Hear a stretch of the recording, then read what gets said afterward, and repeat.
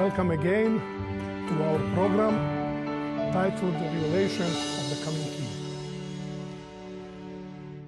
As you know that this program is a part of a long series, 26 programs, in which we try to cover those major themes of the book of Revelation. And we already talked, and you could notice that sometimes it's frustrating when you try in a short time to cover such a complex book and visions and the text of the book of Revelation in such short time. And praise God for that. The purpose of this program is simply, dear viewers, to stimulate your appetite for the Word of God. Once this program is over, we would like to encourage you to go and to study the book of Revelation for yourself. And we have provided a good tool for you. By the way, this is our textbook. It's infallible Word of God. When you follow the instructions of this book, you can find here the answers to many, many difficult parts of the book of Revelation.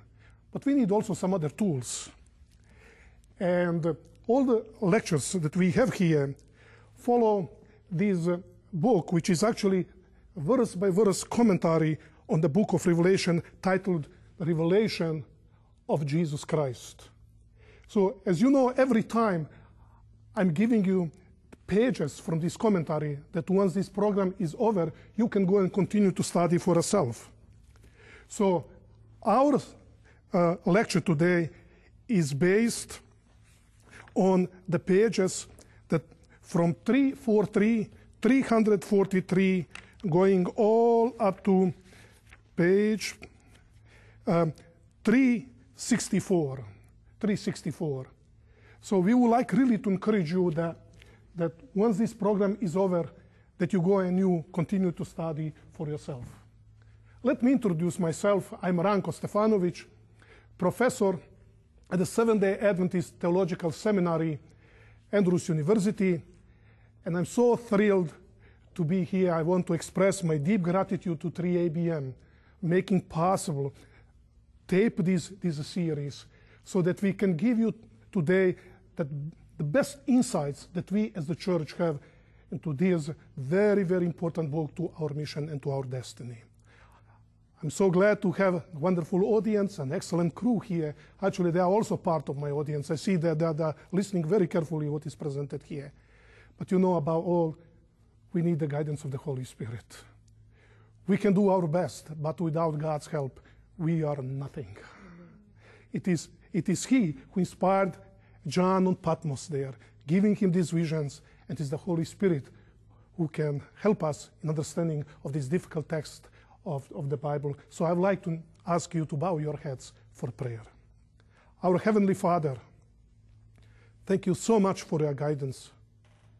Thank you for your help.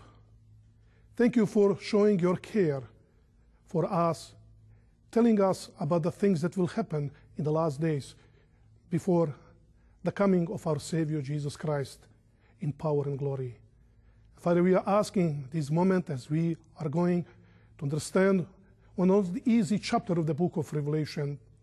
Please give us your Holy Spirit and open our minds that we get understanding of this text, which is according to your will.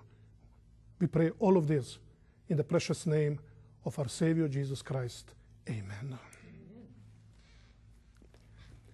Last time,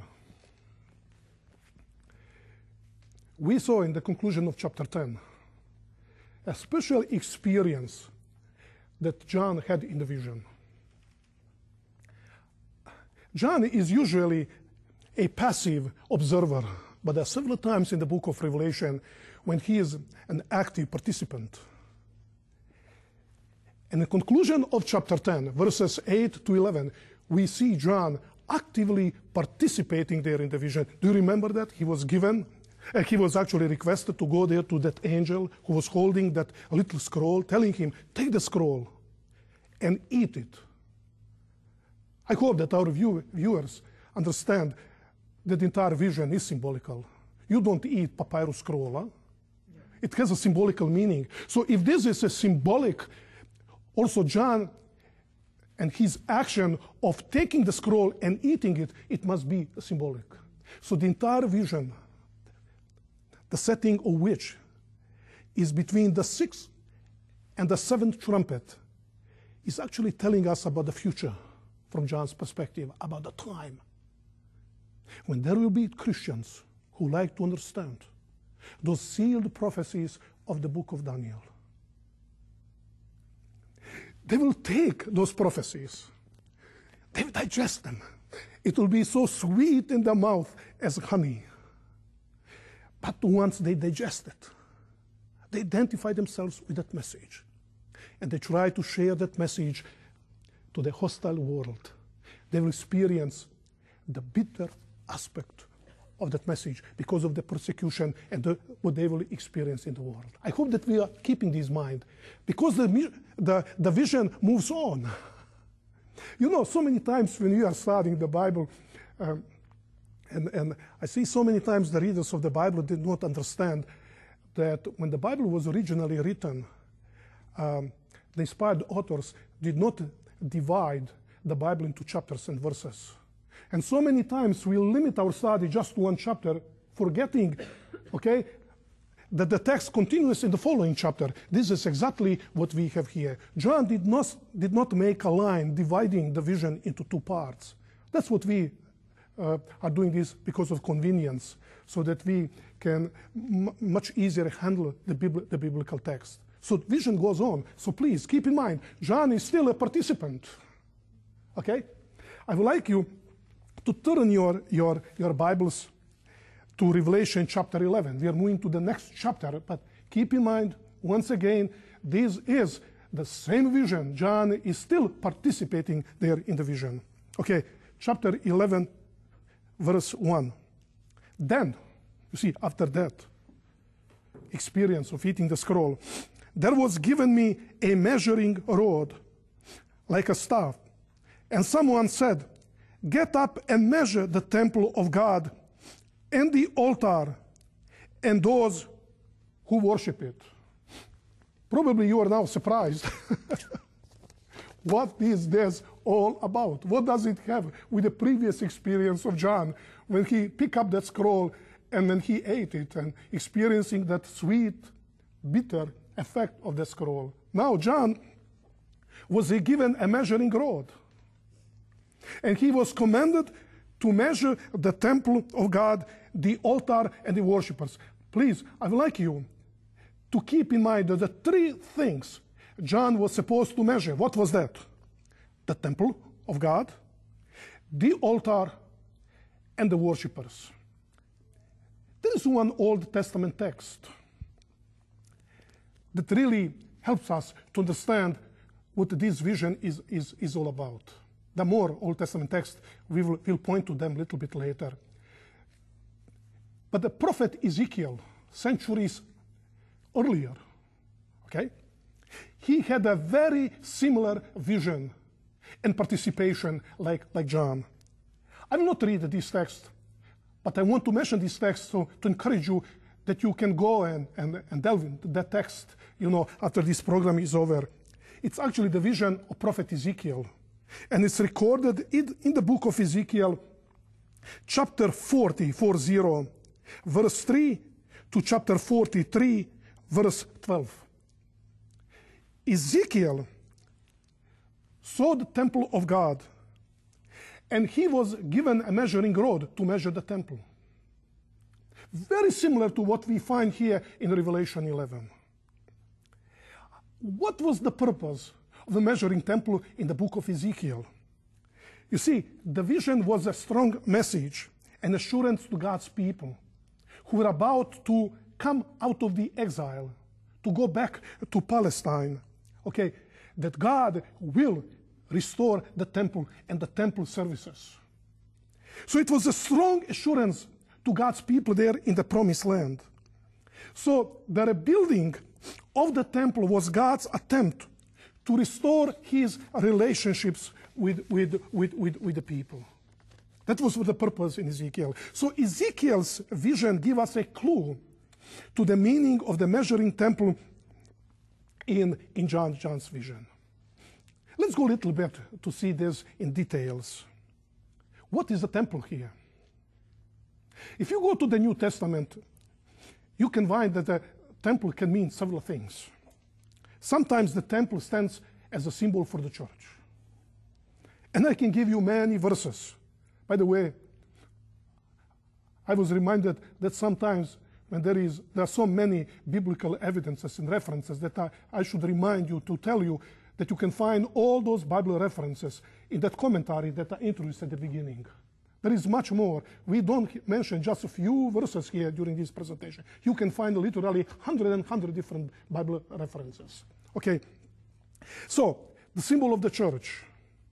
However, the concept of the church as the temple does not fit into the context of Revelation chapter 11. Why not? You will ask your question. Keep in mind that John was supposed to measure the temple. What else? The altar and those who worship in it. Who are those who worship in it? That's the church. So the temple cannot mean the church. Are you still with me? Second thing is, so believers are mentioned there. The church is mentioned there.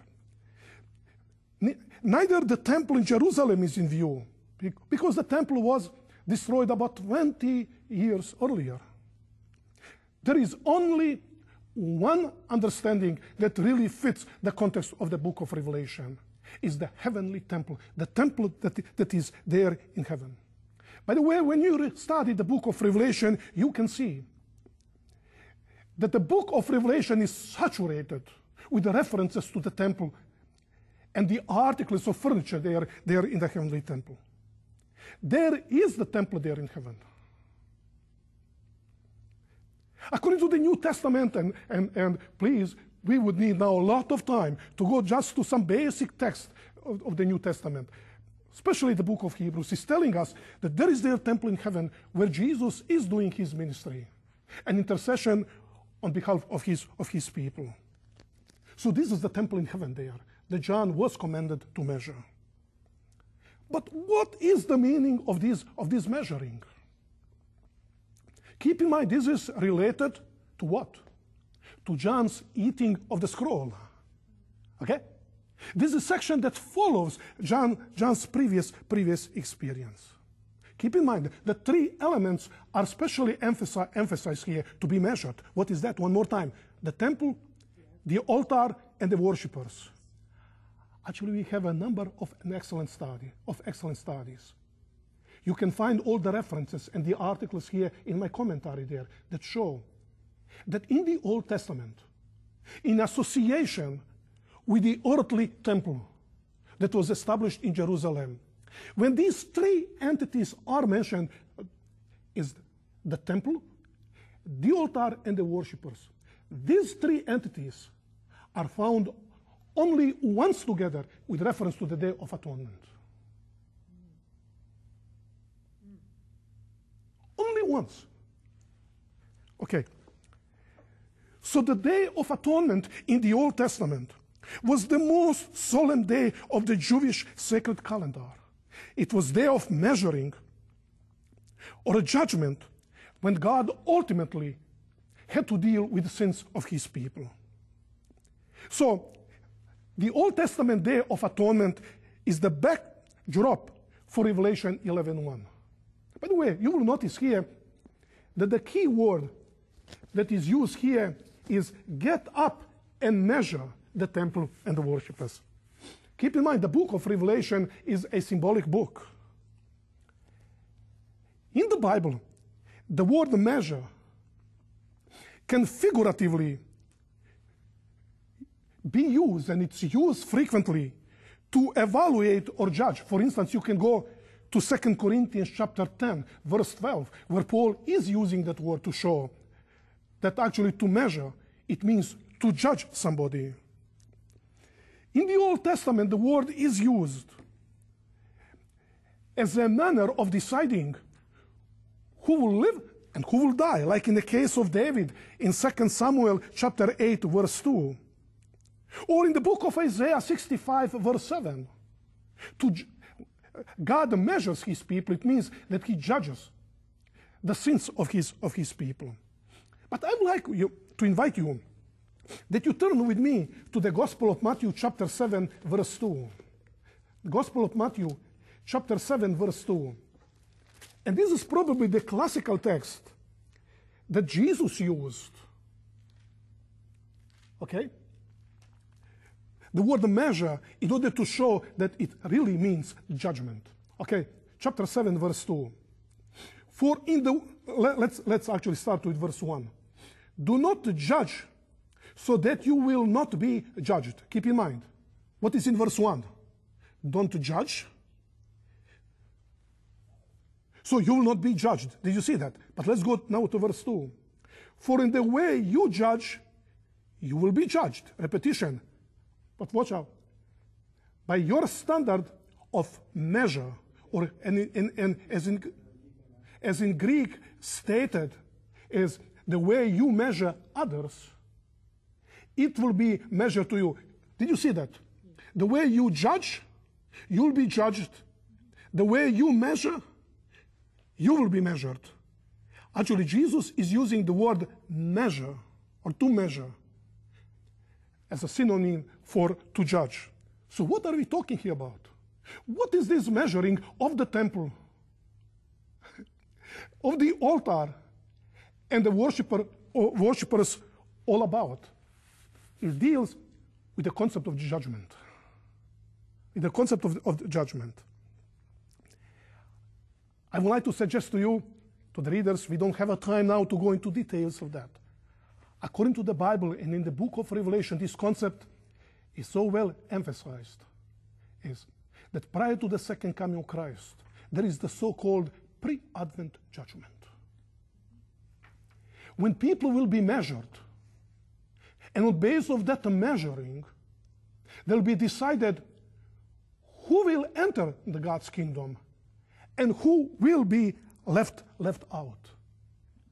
By the way, I would like to suggest to you that this measuring that we have here in the Revelation chapter 11 parallels to Revelation chapter 7, verses 1, which actually is equivalent for sealing. You see, those who are measured, okay, they're at the same time sealed. They belong to God's people. And that's why the great emphasis is given as the central point of the preaching of that everlasting gospel, the first angel message. Fear God and give him glory, for the hour of his judgment has come. Dear viewers, I just want to encourage you. I'm here touching the surface.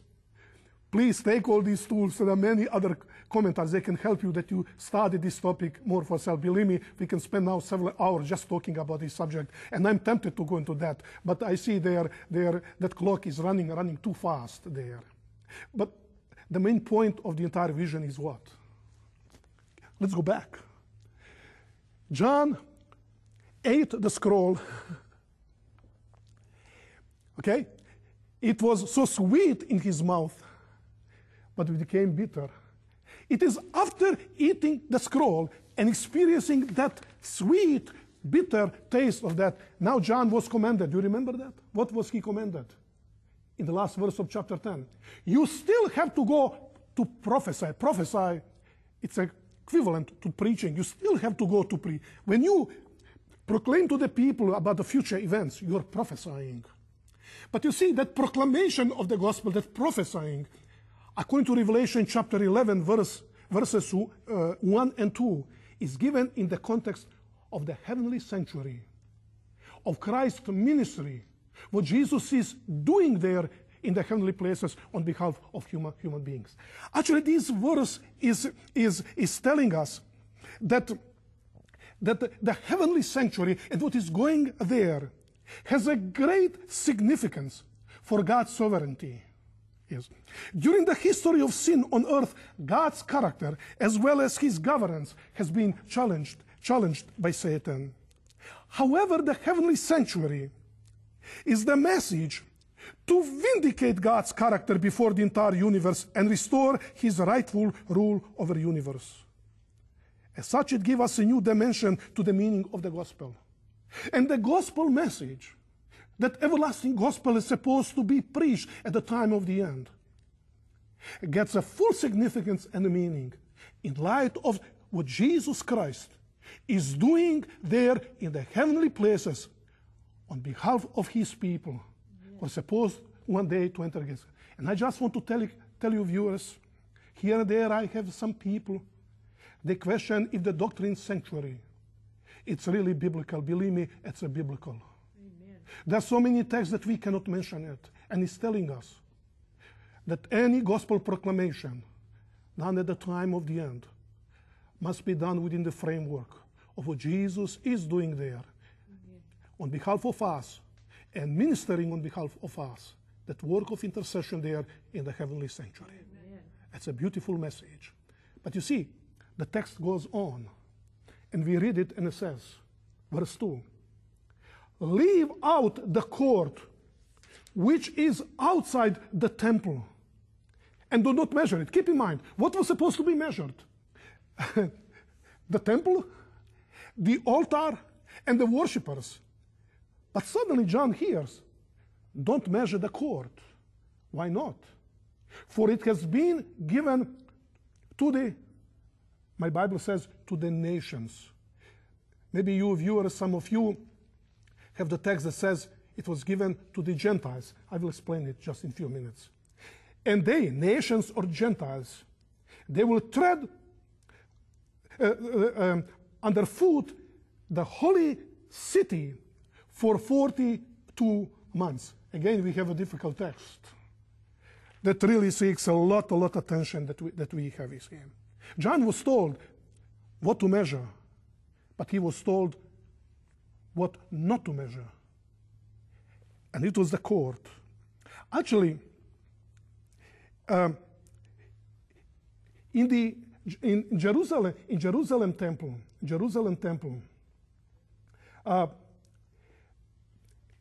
the outside court was in front there of the temple. You know, it was in that court that there was the altar of sacrifice. By the way, in the first century, while the Jerusalem temple still stood, and John knew it very, very well, that was the only place in Jerusalem temple where the Gentiles could come. If anybody would like to go to the next court, which was called the court of the Israelites, there was a huge inscription there that any Gentile who would dare to go to pass through this gate will be responsible for his own death. So the Gentiles were allowed to be only in the outer court. By the way, we will come to Revelation chapter 22. Once the sin is abolished, finally the Gentiles will have that free access to God. Okay, but we have here some very interesting prophecy. By the way, let me mention here that the key word here that is used is the word ethnoi. What does come to your mind? The word ethnic. Okay. Actually, the word simply means nations. It's a plural. If you replace this with S, you have ethnos, which means a nation. Okay. You know, the entire concept comes from the Old Testament. You have Israel, and you have the nations. You have Israel, and then you have the nations. And in the New Testament times, the word for nations actually is understood today in English as the Gentiles. It means all those who are not God's people. Okay, so God's people and everybody else. You will notice here that the text says that at outer court where Gentiles were present, the nations were present, it was not supposed to be measured. Why not? Because it was given to the Gentiles. For how long? For how long? If you go to verse 2, it says, it was given for 42 months. Do you remember we mentioned in our last presentation is that 42 months is one of the several time designations in the prophecies of Daniel and Revelation, which is 1,260 days, time, 2 times and half a time, and similar, okay? Several times. They all mean the same period, the period of the Middle Ages, that is rightly counted from the year 538 AD until the events of French Revolution in 1798. You see, it says that the court, which actually stands as a symbol for the earth, keep in mind, the earth was not supposed to be measured.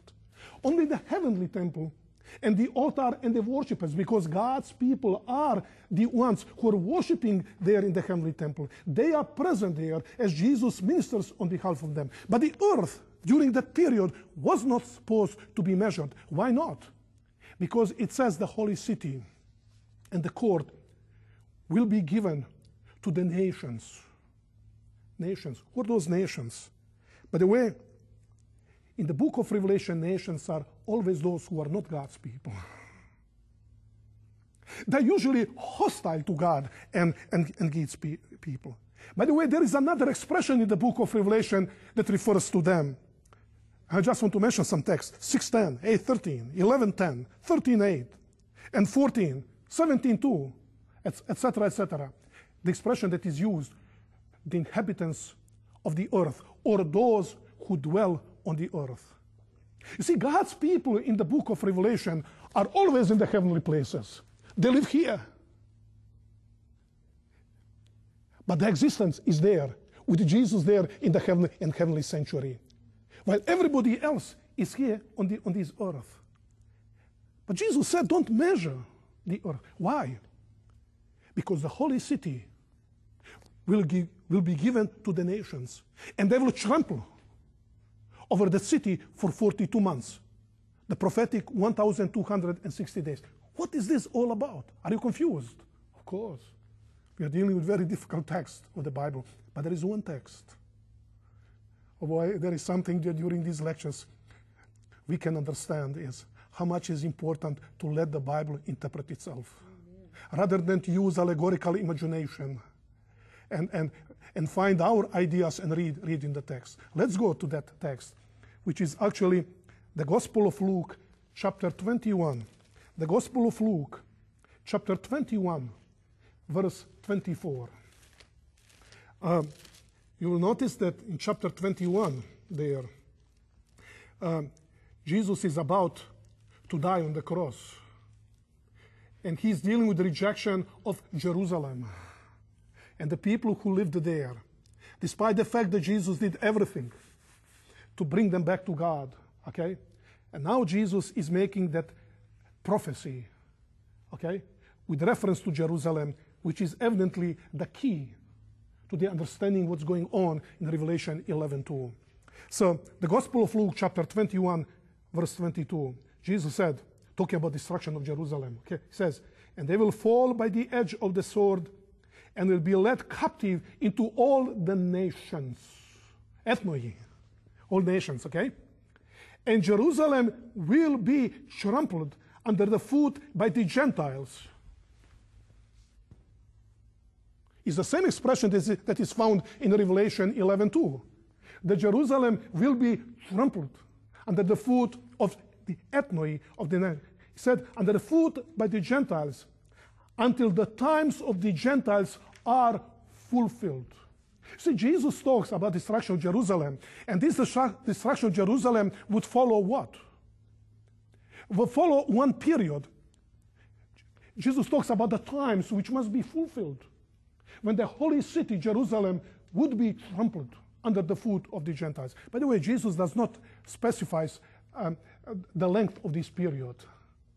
He only says, until the times are fulfilled. Time given to the Gentiles are fulfilled. But the book of Revelation, chapter 11, verse 2, specifies clearly that the time allotted to those ethnois is actually 42 months. The prophetic period of 1,260 days.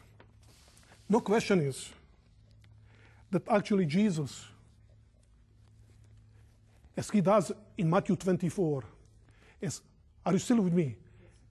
As Jesus is talking about the destruction of Jerusalem, at the same time he takes Jerusalem as a foreshadow, as a foretaste of the entire world will experience in the future prior to the second coming of Christ. That's why it's so difficult to read Matthew 24. You don't know if Jesus is talking about Jerusalem or he's talking about the entire world. And the answer is yes. Amen. Jesus talks primarily about Jerusalem, but at the same time, he uses Jerusalem as a symbol, okay, of the entire world. That's why it's so difficult to read Matthew 24. The same happens here, because this is the same speech that Jesus made, but this detail Matthew does not record. And Jesus says that Jerusalem will be destroyed, and after that it will be trampled under the foot of the Gentiles for a certain period of time, which in Revelation is specified at 42 months. So Jesus is moving from the literal city of Jerusalem to its symbolic meaning with reference to the entire world. Actually, specifically with reference to God's faithful people. And no question that actually this text from Luke 21 give us a clue of what we read in Revelation chapter 11, verse 2. By the way, if you go to the book of Daniel, chapter 7, then when we go to the book of Revelation, chapter 13, whenever this period of 42 months, 1260 days, or time, 2 times and a half of time are mentioned, there's always one common denominator. And what is that? It's the power of the Antichrist that will be involved in the persecution of God's people. So the holy city here in particular is a reference to God's people who will be persecuted during certain period. God says, don't measure the earth. It's given to the Gentiles. They are already under the judgment of God. They don't need to be measured in that pre-Advent judgment that is found in chapter 11 verse 2. But here we have actually the explanation about that bitter taste of that little scroll and what God's people will experience in this world. They belong to God. They're measured. They're ready for God's kingdom. But we have here an announcement that is actually elaborated in detail in chapter 13, is that God's people will have to go through a long period of the dark Middle Ages. Some of them will have to suffer martyrdom, and not just some. Many of them. But these texts give us an assurance that nothing happens in this world without knowledge of God. He is still in control. Yes, God's people, they have to go through certain period of trials. Some of them, they really have to pay their testimony and witness to the gospel by martyrdom. But God is still in control. God's people are provided with assurance that their names are written there in heaven. Amen. You remember what Jesus said, don't be afraid of those who just kill your body. Right. Be afraid of the one who can take your soul. You can take you as whole as a person and throw you there in hell. Praise God. The book of Revelation is not a book about those drastic and bizarre events. It's about God, who cares about his people. Yes, we have all those things that so many times they don't sound nice. They are recorded in the book of Revelation, but not to make us afraid, to make us scared. It's just for a simple reason, to provide assurance that God is still with his people. He'll always be present with them. And whatever happens to God's people, he's still in control. We can trust our God. And that's why we will come more to this concept when we come to Revelation chapter 13, because the trampling of the holy city during the period of 42 months or 1260 days, it's really explained in more details in Revelation chapter 13, 1 to 10. And we will deal with that when we come to Revelation chapter 13 there. Now, the text moves on and says, verse 3, and I will grant authority to my 2 witnesses, and they will prophesy for 1260 days clothed in sackcloth. Let me ask you something. Did you notice something? A common expression that ties the 2 verses, verse 2 and verse 3. What is that ties the 2 verses together? It's the same time period. Did you notice it? In verse 2, we have that the holy city will be trampled under the foot of the Gentiles for 42 months. But during the same period, we have two witnesses that will carry that testimony on behalf of the gospel during the period of 1260 days. They're closed in sackcloth. Do you see that? We are dealing with the same period. Friends, did you notice something? This is what amazes me about the book of Revelation. How so many times we are eager to focus on something that the book of Revelation shows an insignificant, to be distracted from something that is very significant. You see, we have just one verse is telling us that during this prophetic period, there will be severe persecution of God's people. That's what Gentiles will be doing. This is what Satan will be doing during this period. But go all from verse 3 until the end of chapter, actually to verse 14, it talks us about what God is doing during this period. He's sending his witnesses who will have to carry the witness, the witness to the gospel is. Really, the book of Revelation is something else than we try. Then from that we try to find there in the text is. Yeah, Satan will be doing his work. But this is what God will be doing. God always has his people, and through them he tried to warn the world of the situation, calling them back to God and telling them to worship the only true God and to have that future with God, because he is the one who holds the future. Amen. So the two witnesses. Okay. There are few things here that are very interesting. Two witnesses here are mentioned. It says they will prophesy, okay, for 1260 days. They're clothed in sackcloth. Now John tried to provide the identification of these two witnesses, telling us these are the two olive trees and the two lampstands that stand before the Lord of the earth. And if anyone wants to harm them, fire flows out of their mouth and devours their enemies. So if anyone wants to harm them, he must be killed in this way. These have the power to shut up the sky so that the rain will not fall during the days of the prophesying. And they have a power over the waters to turn them into blood and to strike the earth with every plague as often as they desire. Please allow me to stay for a few minutes, because in 4 verses, we have the identification of these two witnesses. Let's just point to a few things. Two witnesses. What does come to your mind when the word two witnesses is read there in the Bible? If you go to the Old Testament, for instance, the book of Deuteronomy, chapter 19, verse 15, you will read that in ancient Israel, the judicial system always functioned on the testimony of two witnesses. 2 or 3 witnesses.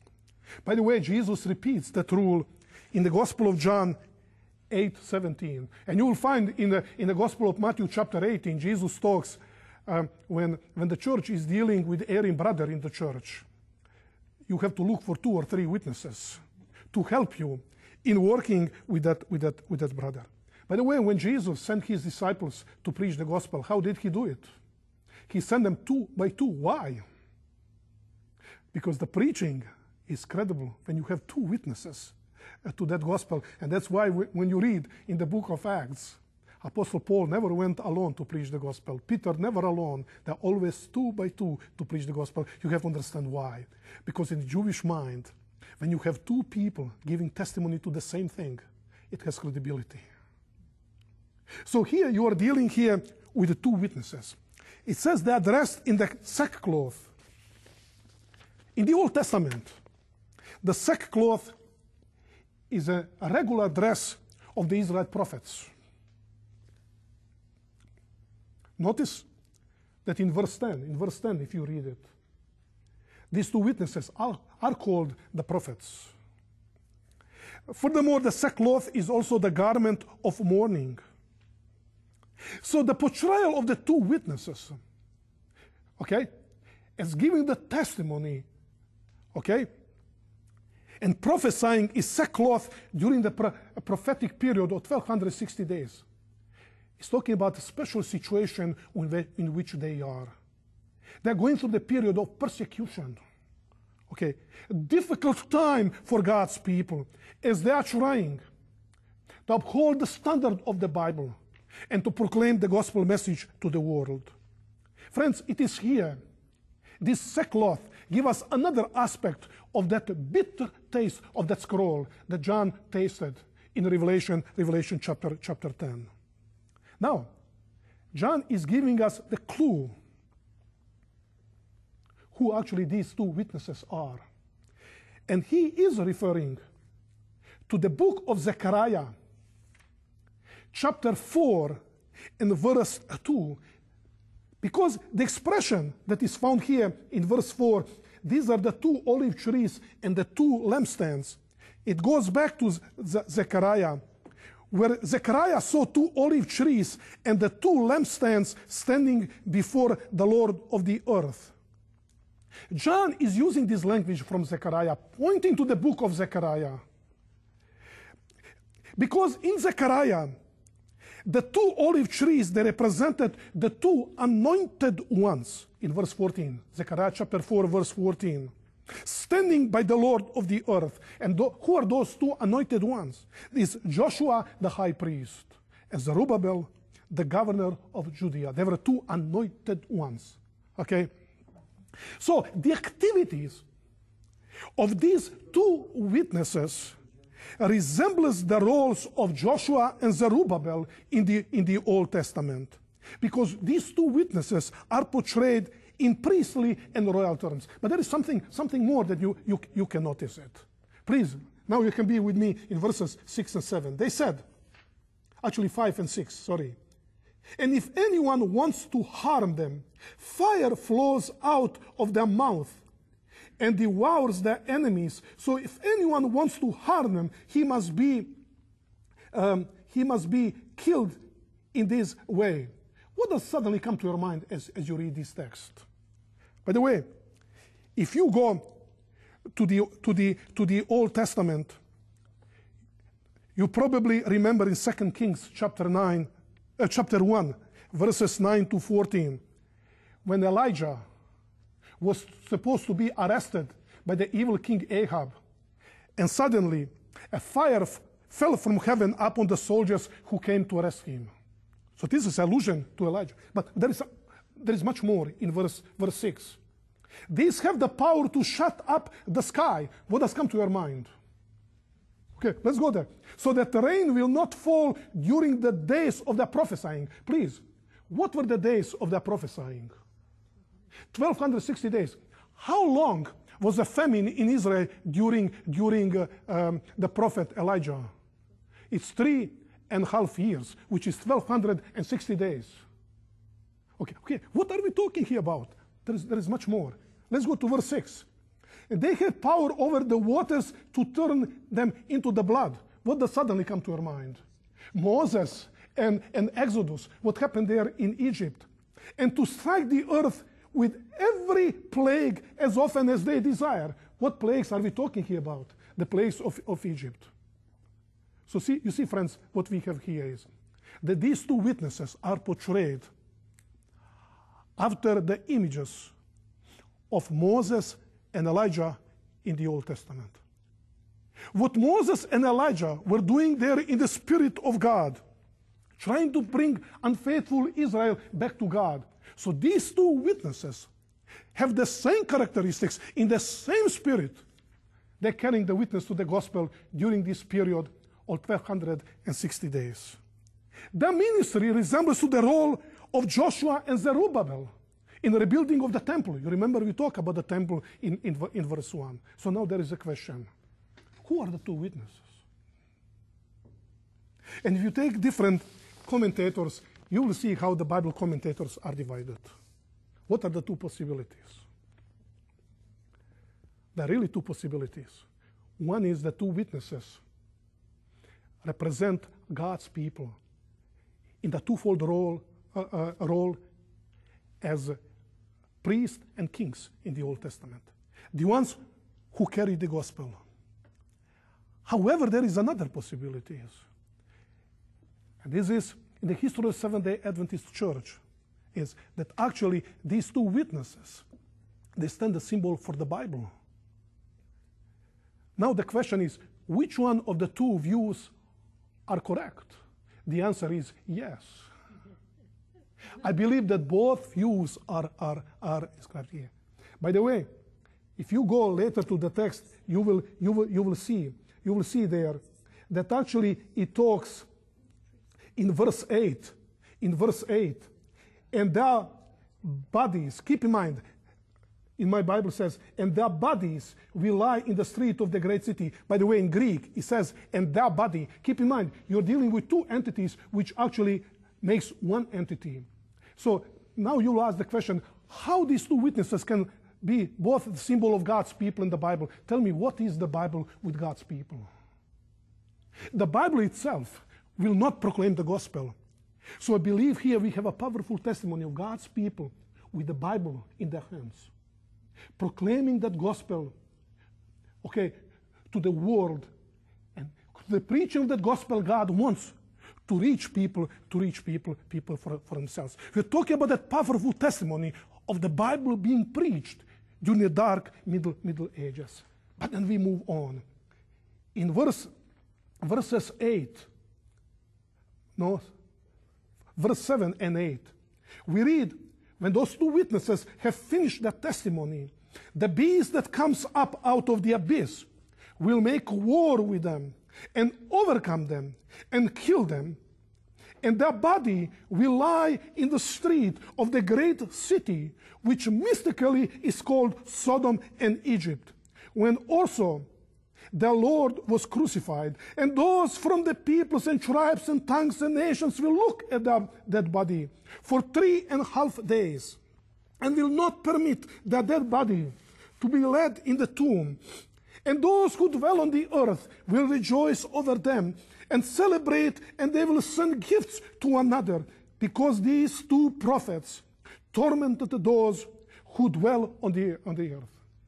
What will happen at the end of this prophetic period of prophesying of two witnesses? It talks here about the beast that will come out of the abyss. You remember we already mentioned with reference to the fifth trumpet that the abyss is the place where Satan and the demons are locked up there after being cast out from heaven. So talking about the beast, actually commissioned by Satan, and wages the war against two witnesses, and actually kills the two witnesses, and says that the body of these two witnesses, one body, the two witnesses, is on the street of the great city, exposed there, and that city is mystically, symbolically called Sodom and Egypt, when also their Lord was crucified. Let's first talk about the great city. In the book of Revelation, there is one great city, which is actually Babylon. But if you go to the Old Testament, there are many great cities. I've not listed them now. There are many of them. But those great cities, there is one thing that characterizes all those great cities. And what is that? They are always involved in persecuting God's people. By the way, you will notice that the great city that is mentioned here has the characteristic of several cities. Sodom. Okay? Did you notice it? So we are dealing with a city that really is characterized by the wickedness and the moral degradation of Sodom. But also he said it's called how else? Egypt. What was the characteristic of Egypt? Do you remember Pharaoh? It's atheism. Atheistic arrogance of Egypt. Who is God that I should obey him? But there is also the third characteristic of this city. It says that also their Lord was crucified. I'm referring to verse 8. Okay. So also the rebellious condition of Jerusalem. You see, you're dealing here with political entity, because in the book of Revelation, the beast stands for political power. Dealing with political power that is wicked. Okay? that has atheistic characteristics. And it's rebellious against God and his system, like what happened to Jerusalem. Now there is a question, then who is this entity, and what is this entity?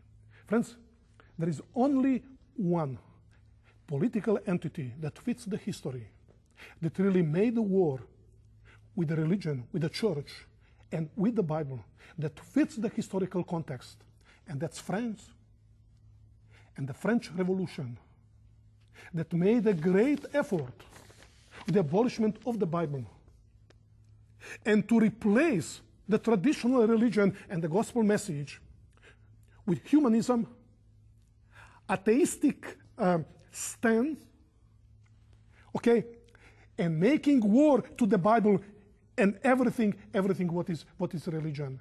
This prophecy of Revelation chapter 11 was actually accurately fulfilled in the events of French Revolution, and everything what happened during the time when really the Bible was then done away with that system. An attempt was made really to do away with the Bible, and the entire world rejoiced. Unfortunately, this is what happens when people try to rid off of that religious intolerance of the Middle Ages. People step on the wrong ground. They're not doing with that problem. They usually blame God, they blame the Bible, and they blame the gospel message. And actually, this is indeed what happened with events of French Revolution, and causing the events of the fifth and the sixth trumpet, actually that we talked in our two previous lesson there. And now it says, the conscience of the people was calm now. Because, please, pay attention here, something is. Verse 10. It says, and those who dwell on the earth will rejoice over them and celebrate, and they will send gifts to one another, because these two prophets tormented those who dwell on the earth. Boy, in the Bible, God's people are very, very often blamed for many bad situations in which people find themselves. And people think when they read off with God's people, they will rest with their conscience, and they'll find the peace. By the way, you will remember when that famine was in Israel. You remember Ahab when he said to Elijah, "Are you the one who is bringing trouble to Israel?" It's very interesting is that people get into trouble because they do away with the gospel, they turn away from God, and when they find themselves into the trouble, who are those to be blamed? Those who are with God. It has been always in history. But very soon, people realize they cannot do away with God. You can kick out God from your life. You can put the Bible into the flame.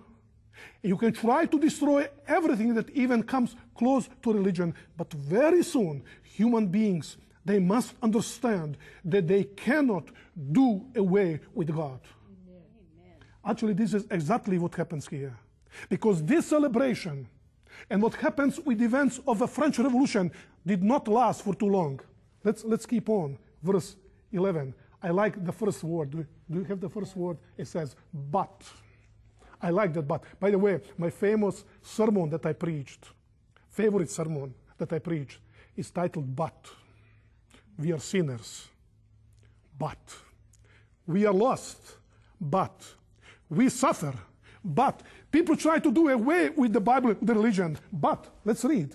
After the 3.5 days, the breath of life from God came into them, and they stood on their feet, and great fear fell upon those who were watching them. And they heard a loud voice from heaven saying to them, "Come up here."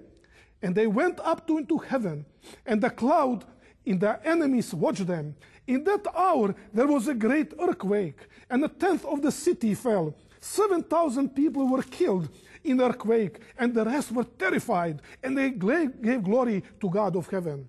The second woe is past. Behold, the third woe is coming soon.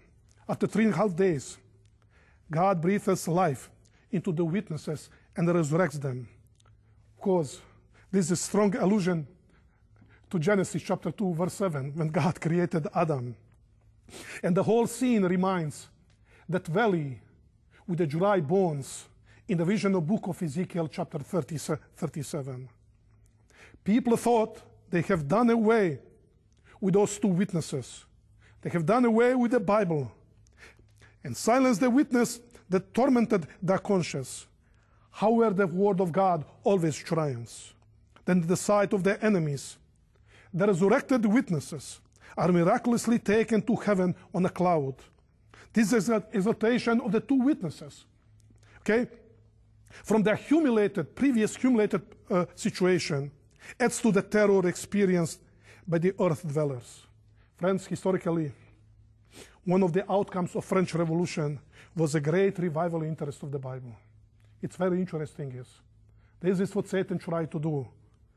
But God always triumphs. And that great interest resulted in that we have the establishment of the great Bible societies, led to different missionary movements, organized simply for one and the same purpose, to take the Bible and the gospel message and to proclaim it to the world. All of these we have the following, the dark Middle Ages and the events of French Revolution. The two witnesses thus came back to life. The stage was set for the widespread preaching of the gospel is. It's talking about 7,000 people who were killed, but there are other people who really repented. We are dealing here with a small part of that great city that really came to recognize God. By the way, this leads to the conclusion is that the time of the end, even though Satan wanted to prevent the preaching of the gospel, at the time of the end, God will triumph. Because according to Revelation chapter 14, verse 7, there will be one more time that great proclamation of the gospel message to the world.